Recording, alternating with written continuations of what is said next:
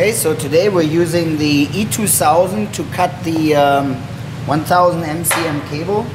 How to set it, just bring the front adjustment all the way up, move your knife up so that you can insert the cable all the way through.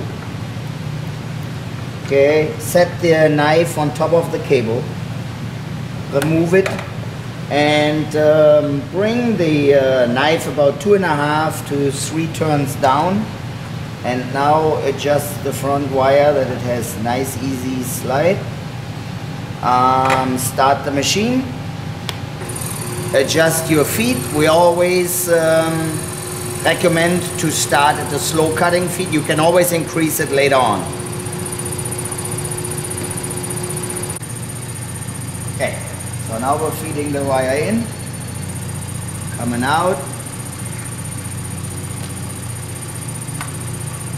and here we go.